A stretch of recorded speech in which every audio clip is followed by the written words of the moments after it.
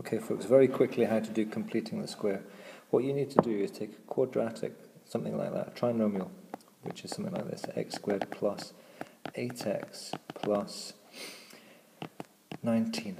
And you want it written in a different form. You want it as a square bracket, which is x plus a squared plus something else. Let's say b.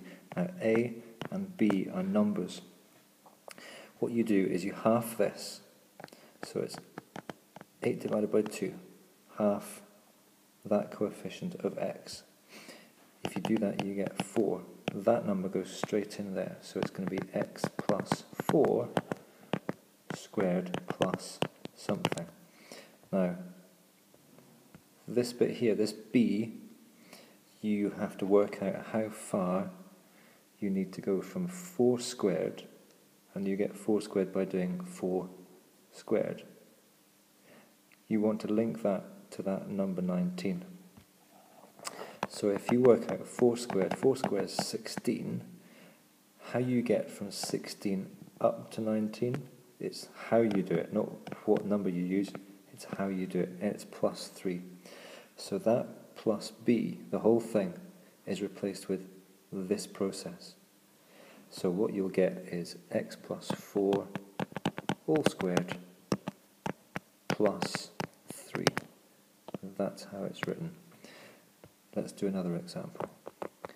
X squared plus 14x plus 57. Now, you want it written like this, x plus a squared plus b. This bit here, the x plus a squared plus b, will be given to you. That's the template they're going to use in the question, so you will have that information in the question. You just have to work out a and the plus b. What you'll do is do 14 divided by 2, which is 7.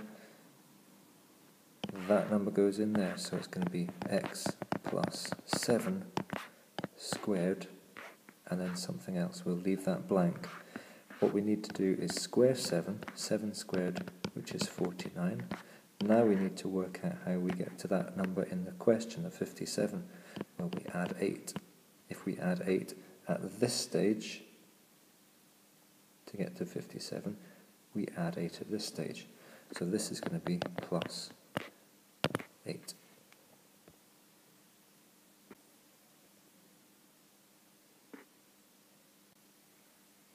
There's no difference if you have something like this, x squared minus 10x plus 27. You're doing exactly the same. You're halving this. So it's not like negative 10 divided by 2 gives you negative 5. Now obviously you'll get given the template to use, x plus a squared plus b. So the minus 5 here goes in place of plus a. So that will be x minus 5 in the brackets squared, and then something else. But what you need to do is minus 5 squared. Now a minus times a minus is a plus.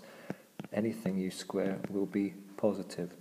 How to get from 25 to 27? You add 2. So that is the answer, x minus 5 all squared plus 2.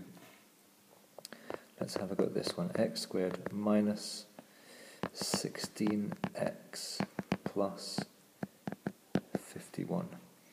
Now minus 16 divided by 2 is minus 8. Let's make sure we've got it written down. X plus a all squared plus b. Now minus 8 squared is minus 8 times minus 8, which is 64. Now this one's slightly different. From 64 all the way back to 51, you'll take away 13. So it's going to be x minus 8, so that's the number we had in the first place, this one here, half of the x coefficient, squared minus 13. And there are 4 examples for you to have a look through.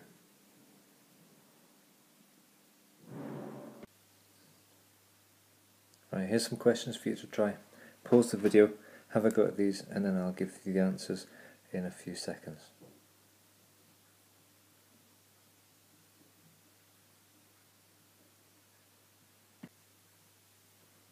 Okay, answers as follows.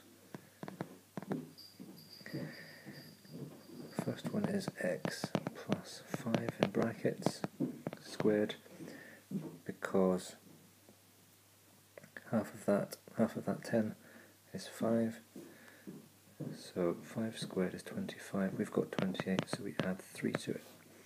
Likewise, half of 6 is 3, so it's x plus 3 in brackets.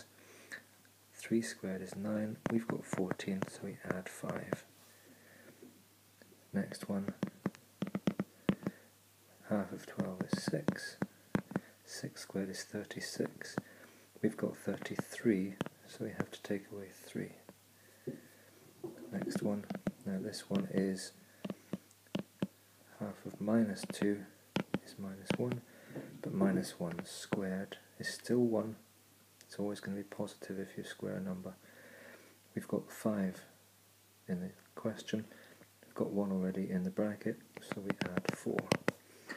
And the last one, half of minus 18 is minus 9, minus 9 squared is 81, but we've only got 50, so we have to take away 31 to get to the answer. And there we are. Check how you've got on with these 5.